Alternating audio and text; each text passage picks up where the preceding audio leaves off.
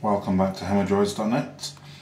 Today I'm going to show you how I fit a screen protector. You're going to need a sink, some kind of lens tissue or a lens cloth, your screen protector, and of course your device.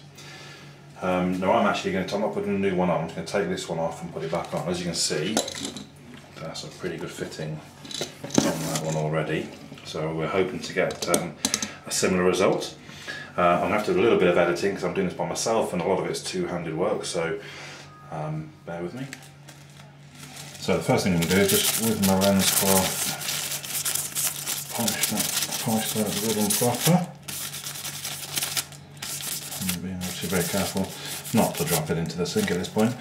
I'm going to put the lens cloth over it and pop it down on the side now, so there shouldn't be any opportunity for dust to get to it. So I'll take the screen now. I've got a few marks on it as well actually because I've put it down on the side. Here it goes to the water. They do say on them they're washable, so let's wash it. Even with a little bit of soap there. Now, because it's in the water, obviously there's no chance for dust to get to it. Dry off my right hand and pick up my phone, give it a little bit of a shake. And then slap it on. Okay, that's now in place where I want it to be. Now, I'll grab my towel, which I didn't mention that you need.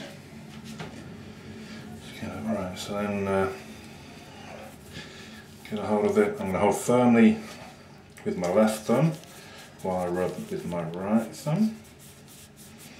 And then I'm going to do the same on the other side, hold with my right thumb while I work it out with my left. Now, the bubbles that you see in there now, this time, they're water rather than air. And it's much easier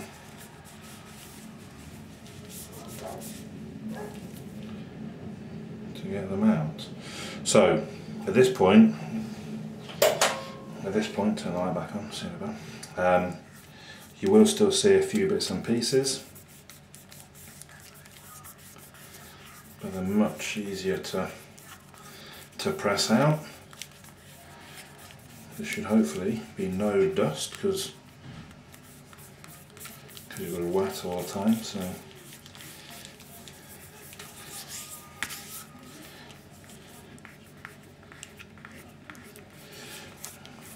So, I mean, we're not quite perfect just yet, but pretty much it's exactly where I want it. I don't have to worry about the edges because I could move it around while it was still wet.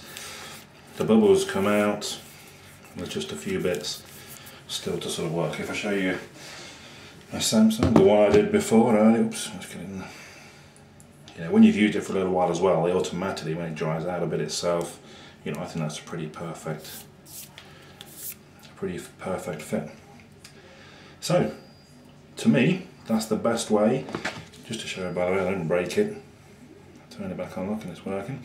That's the best way to fit your screen protectors. This is Hemodroids.net.